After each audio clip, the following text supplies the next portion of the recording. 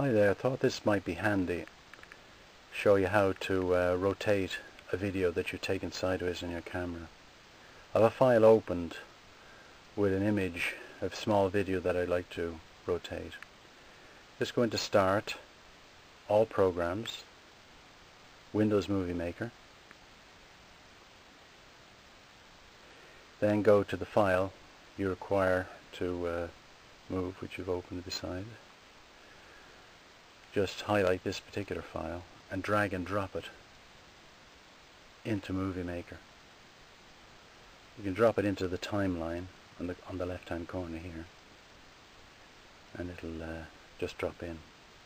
Basically what you have to do now is pick it up again and drag and drop into that first timeline box. Go to Video Tools,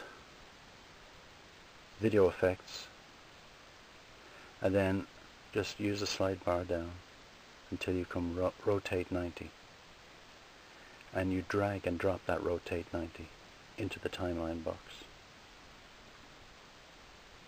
and it automatically appears on the right hand screen, switched from the sideline view here directly up to the front view this way. So you just play that, and you can see that's operating from a boat which previously had been lying on its side in the video. So that's okay. Now what we do is go back up, File Save, Save Movie File,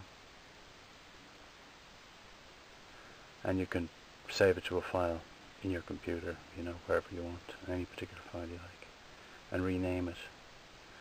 This one, I'll call it Movie 123, just for the sake of it.